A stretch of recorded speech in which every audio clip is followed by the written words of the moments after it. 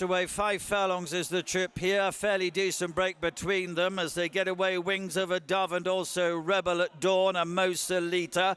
Bedford Flower in prominent position, significantly towards the extreme right with Cooperation. First Company behind those. Babaretsa's up down the centre of the track as well with a decent chance.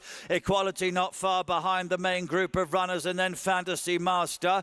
They're followed through them by Rebel at Dawn and Mosalita on the extreme left, who've now come through to take it up significantly on the right with those First Company. Bedford Flower down the centre as well. Babaretsa behind these. Shala Asker and Pop Master the next few. From Boom Shilar, Cooperation is next. They're heading down into the final furlong. In red significantly, stablemate Rebel at Dawn. Mosalita between them in purple and white colours. Significantly and Cliffordly have the advantage late on. Mosalita in second position. Boom Shilar in yellow coming very strongly late on, significantly. Boom Shilar, Dream Composer, Mosalita, Fantasy Master behind those, and they're followed by Rebel at Dawn and Cooperation.